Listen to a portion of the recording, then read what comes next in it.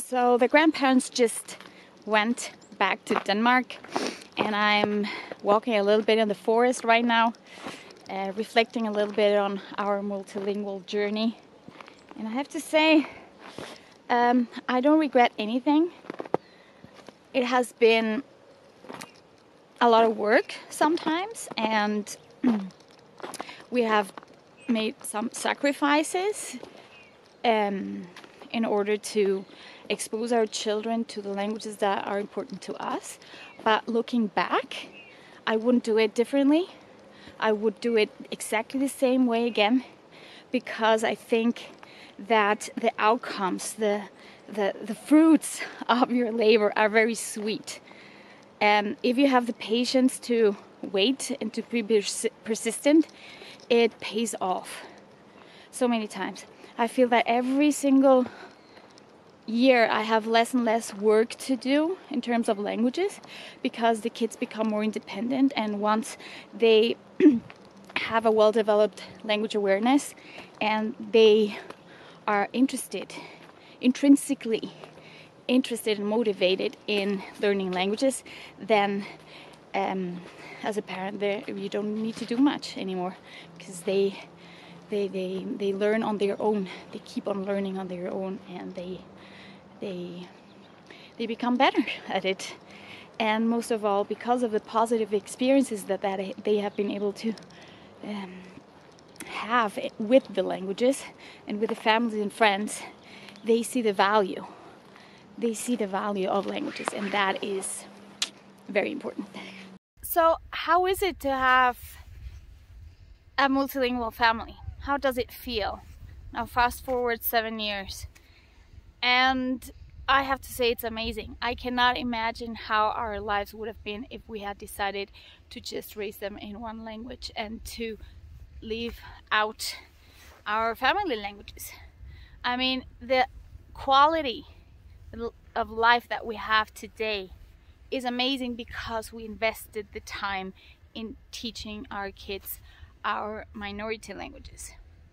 Just the fact that they can go on vacations with their grandparents from Switzerland, Danish grandparents, and speak fluently and without problems in Danish, and do the same thing with Spanish, and the fact that they can play with the cousins, be integrated right away, that is priceless. That is really priceless.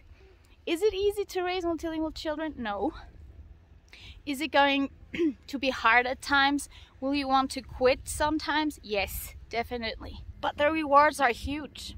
The rewards are enormous. And your children are going to be thankful one day and are going to be so happy that you decided to keep on going and not quit. So do not quit. Get in there. Do your best, and things are going to come out amazingly. Children that learn several languages at the same time are so-called emergent multilinguals. They are in that state for a long time, for some years. So that means that their languages are not fully developed yet, and it's going to take 7-10 years until they do that. So sometimes I have the feeling that people expect children, also multilingual children, to have their languages developed fully already by the age of 6, by the age of 8, or even before. And then they misinterpret it and say, oh, this child is confused. He cannot speak any of the languages well enough, or something like that.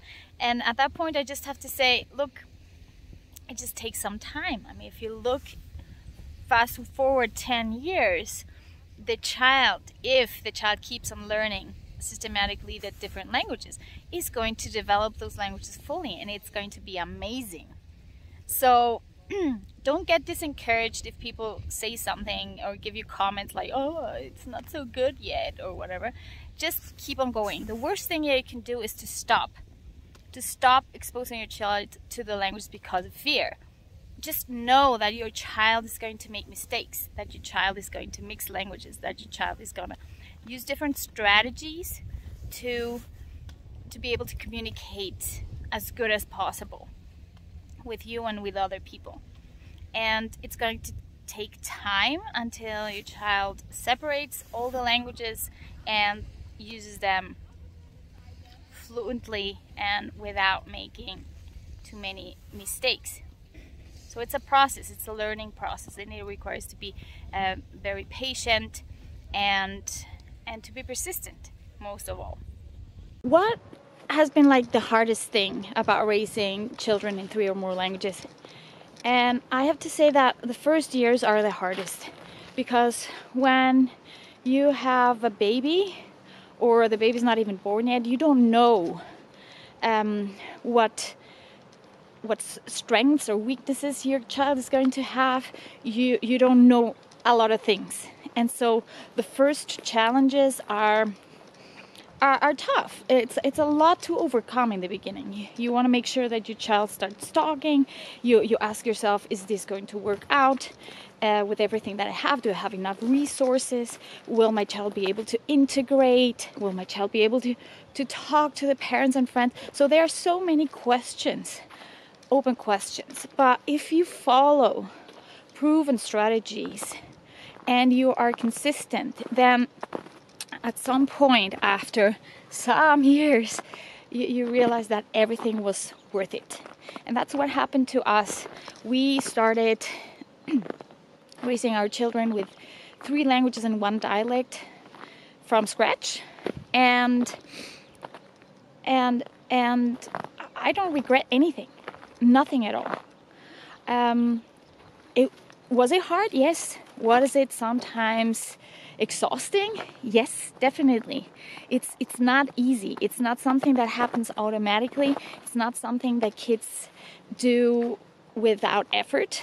And sometimes people think that multilingual children become multilingual just like that. And that's not true.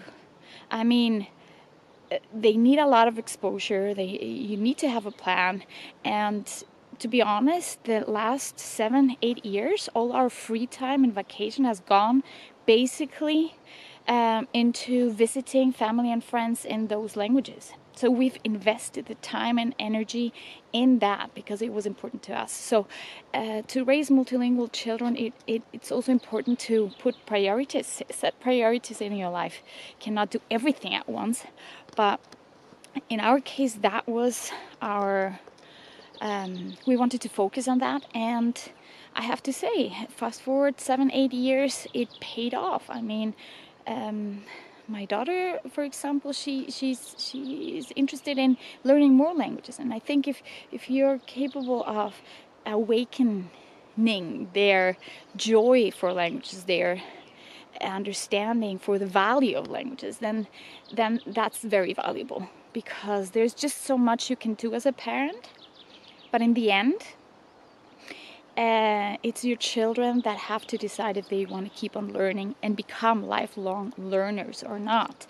And they can only do that if they see the value of the languages and if they have had enough positive experiences with languages.